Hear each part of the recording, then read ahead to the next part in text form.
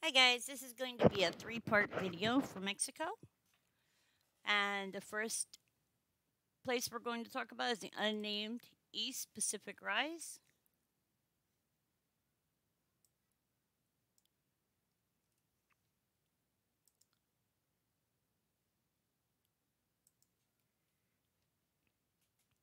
This one, divers in a submersible Alvin discovered an extremely fresh lava flow in an unexpected location at 10 degrees 40 north 44 north on the East Pacific Rise during an expedition in November 2003. The young flow was covered by bacterial mats, had large amounts of bacterial floc or snow blowers issuing from diffuse vents, and was sparsely populated by small animals. Uranium series dating indicated that the eruption had taken place within a time window only a few months to weeks prior to the observations. The segment of the East Pacific Rise, located just north of Clipperton Transform Fault, is an area with an estimated low magma production rate. And that's kind of interesting. The next one is Los Atixcos.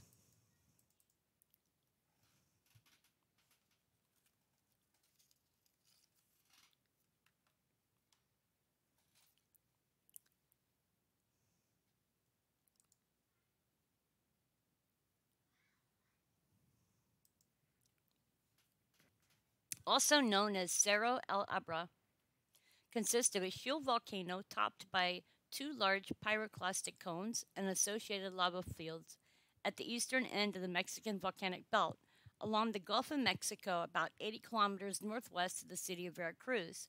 The two pyroclastic cones, both known as Cerro Los At- Atlixcos, lie along east-west line about 2 kilometers apart. Both cones are breached to the east. A broad apron of basaltic lava flows extends primarily to the north and east, reaching as far as the coast. The extent of the lava shield is defined by the Rio Santa Ana on the northeast and the Rio El Tucan on the south. The young morphology of the cones cause Negendek et al. 1985 to consider them both to be Holocene age. Other pyroclastic cones of Quaternary age are located to the northwest, and a group of cones and silitic lava domes of Tertiary to Quaternary age were constructed along the coast to the southeast. So we're going to tilt.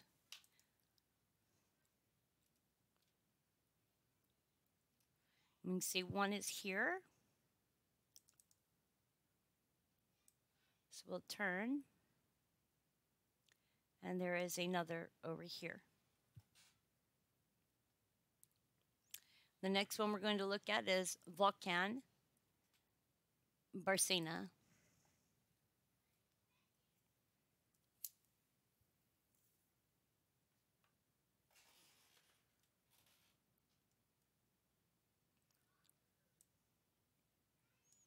And this is Isla San Benedicto over here.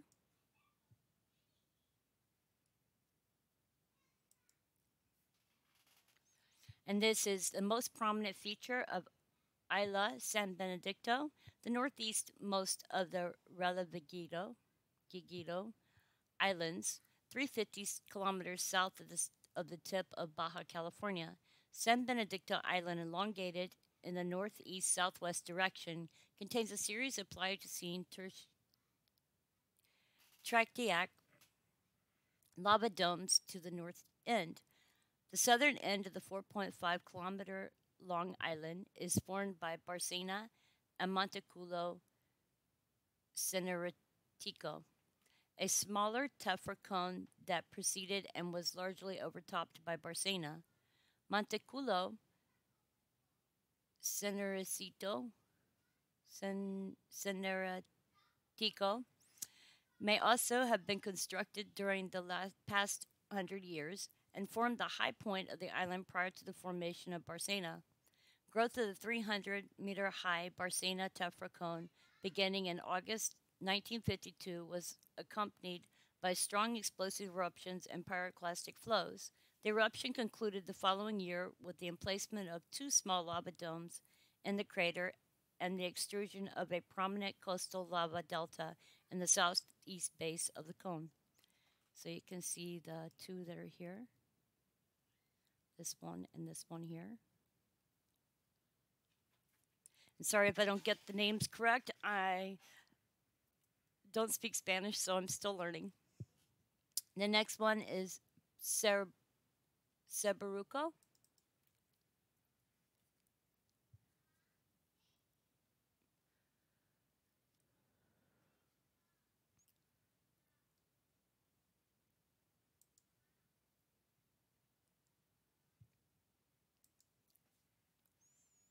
And it's the only historically active volcano in the northwest part of the Mexican volcanic belt, which is kind of interesting. Our next one is Cerro Prieto.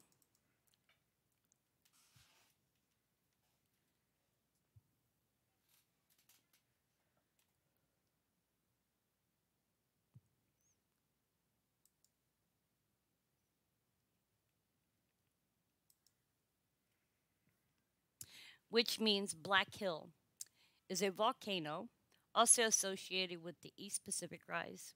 And if you look down in here, you can see lots of writing within this volcano area.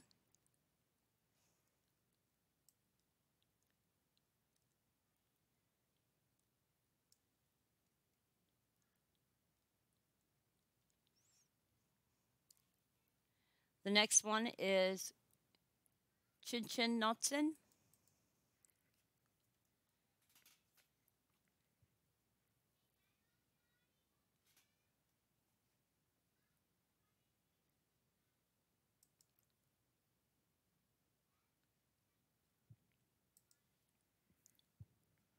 And this is a volcanic field that covers 90 kilometers long, east-west trending area immediately south of Mexico City.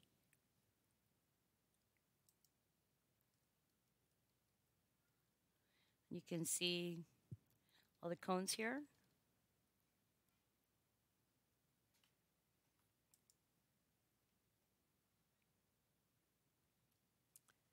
And this is a volcano here as well. This is Volcan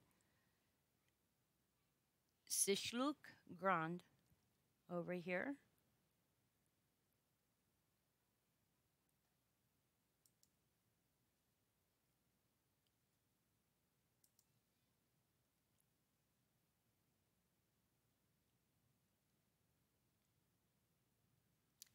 Our next one is El Chicon.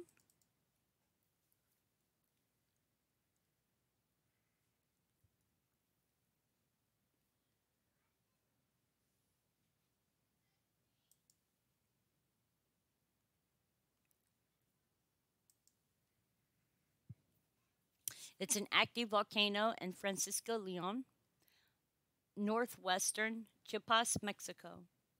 El Chicon is part of a geologic zone known as Chiapanecan volcanic arc. El Chicon is a complex of domes with a tuff ring made of ejected volcanic material located between Trans-Mexican Volcanic Belt and the Central America Volcanic Arc. El Chicon erupted in 1982. Prior to this, activity had not occurred since circa 1360, although debates in literature occur around eruption occurring in circa 1850.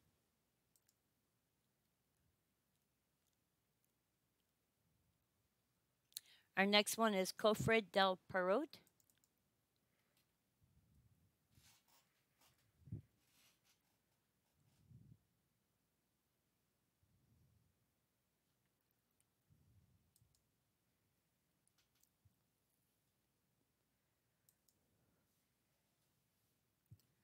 And it's a massive quaternary andesitic daxic shield volcano.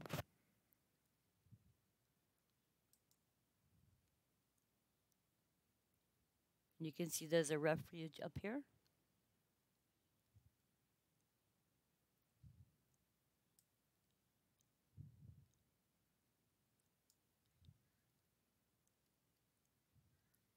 Our next one is Colima.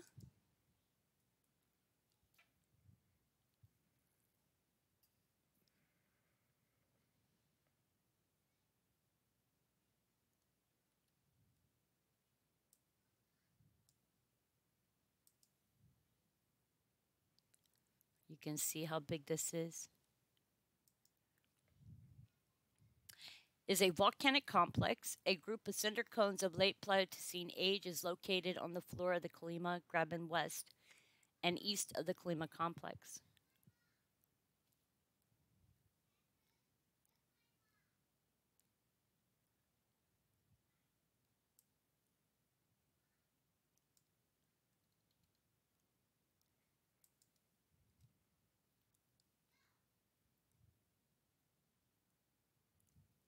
You can see how big it really is.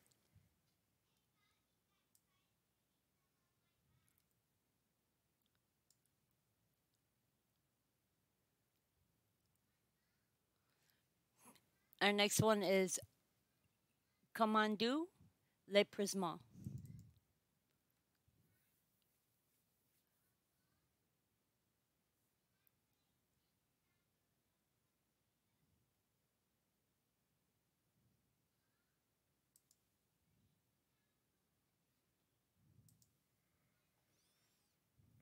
which is a volcanic field.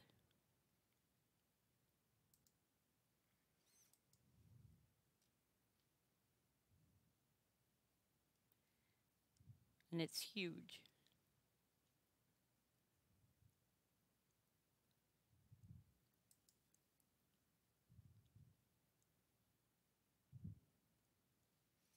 Our next one is Coronado.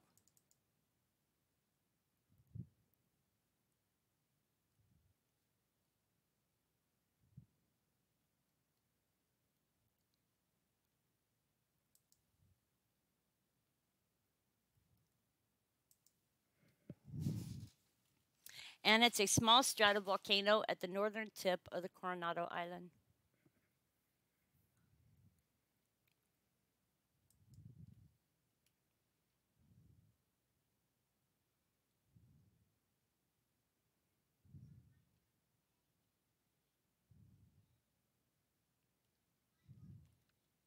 Our next one is Las Cumbres.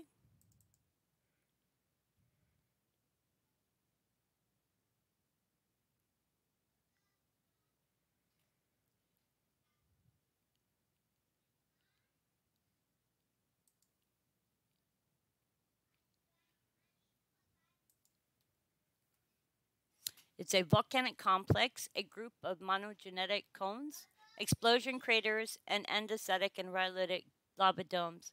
It's located north and south of Cerro Las Cumbres. Three of these, Ex Lista and El Rodeo to the north and Exol to the south, are obsidian domes.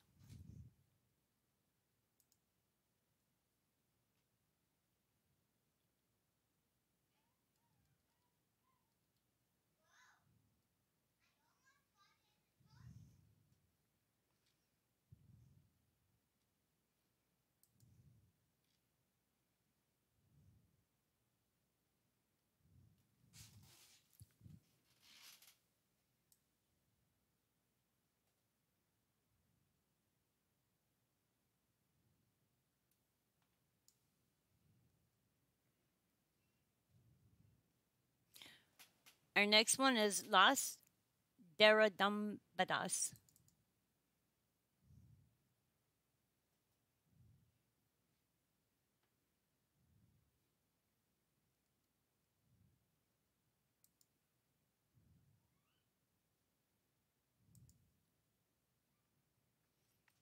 And the name means collapsed ones. It's a rhyolithic twin dome volcano. Its two summits are nonetheless within the top 30 of the country's highest mountain peaks.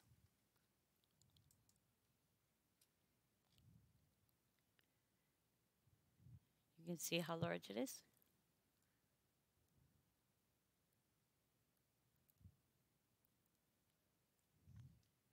Our next one is Durango Volcanic Field.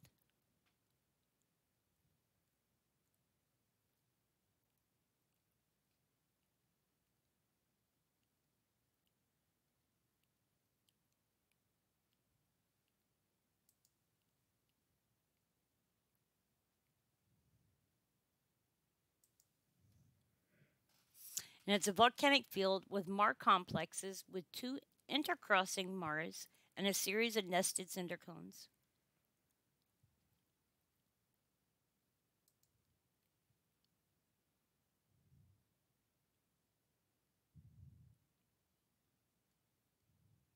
And our last one for today is La Gloria volcanic field.